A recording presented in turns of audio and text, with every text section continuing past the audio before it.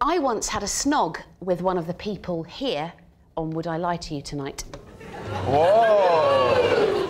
One of us 6. Yeah, 6. You... Hang on a minute, I'm here as well.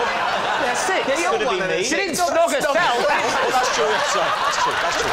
Oh, God. Oh, my word.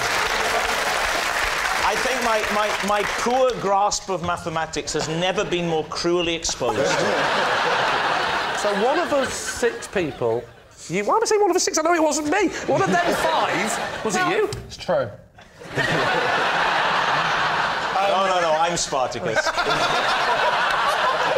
You see, I definitely... Very awkward if all 6 of us have snogged. But she could only remember one. If it's true, will the person remember, or is it like a drunken thing, or...? I don't know if they will remember. This is getting awkward. If this is true, this could be very awkward. I don't know. How many years ago? I think it was in 98, so 15 years ago. Just a snog? Yeah. Oh, it's going to be David at university, isn't it? Why, did they go to university together? They're both Cambridge, aren't they? We did. Yes. And were you in the same... No, the plot thickens. David is quite a lot younger than me, so... But were you still hanging around the university? trying to prey on freshers in Freshers Week. What you haven't said yet, Mel, is you haven't really painted a lovely picture for us of the circumstances, where you were. Yeah. Just talk us through that. It was a works do. Not me. I've never worked in my life. It was a works do, and everyone had been working very, very hard. It was a long series, and it was the end of term party. Stop end of looking series at me, party. Mel. What was the series? It was the England rugby team 2000. Was it a test series?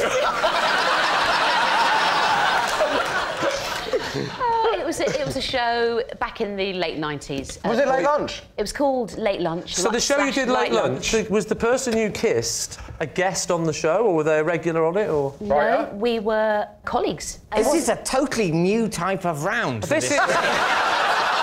You stop trying to work out whether it's true or not, just who it was. Yeah. Who was it? Wait, who was it that you kissed? Was it Rob? Please tell me when you kissed him he didn't do that. Who was it that you kissed? Dermot.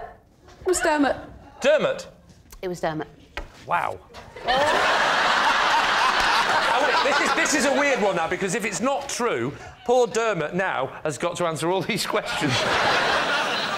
I don't think you're allowed to question other panellists. Oh, well, this is not his card. No, we're in new territory. This has never happened before. Rob? My proclamation is thus. You can quiz O'Leary. However, he doesn't have to answer unless he so chooses. Well, to be fair, that's true with everyone. We're going to be legally required to speak. If you want to make people talk when they don't want to, you have to waterboard them. I'm happy to waterboard him if you want to...